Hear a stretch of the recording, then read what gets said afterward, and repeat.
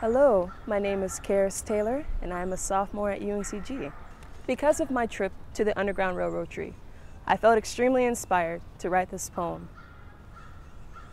The trees sing to me. I listen.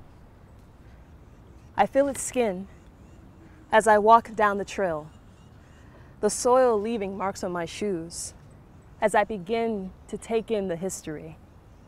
One slave ran into this forest to be free like the leaves.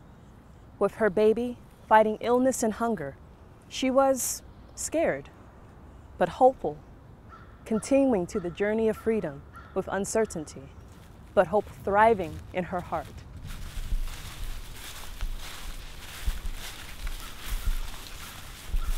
The Guilford Woods project is a collaboration between the Honors College and the Medicinal Chemistry MC² project that Dr. Check leads. And what we're trying to do is push the boundaries by actually getting rid of the boundaries across disciplines and see what we can create together around a shared experience of the Guilford Woods and the Great Underground Railroad tree in particular.